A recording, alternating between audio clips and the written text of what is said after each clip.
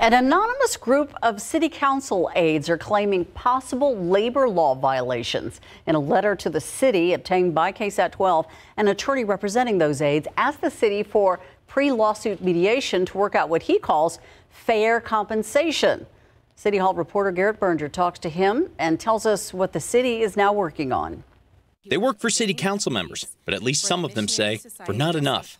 At the heart of this letter from attorney Javier Espinoza are complaints that council aides are incorrectly not paid overtime, and they don't get salary or benefits comparable to city workers. But I believe that we have progressive and very smart leaders right now, and I think that they will look at the categorization and the way that the council aides are compensated and the way that they've been categorized. As it stands, council aides aren't classified as city employees. Each district gets a pot of money to pay for its staff.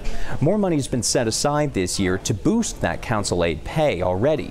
And an ad hoc committee of council members is looking at how their pay stacks up against city workers and council aides from other cities. Councilman Roberto Trevino had brought the issue up and is part of that committee. We want to make sure that the bucket of money that we have matches the amount of work that is being done representing the city. The attorney for the aides would not say how many people he's representing, only that they're from multiple districts. In his letter, he said they wanted to remain anonymous for fear of reprisal.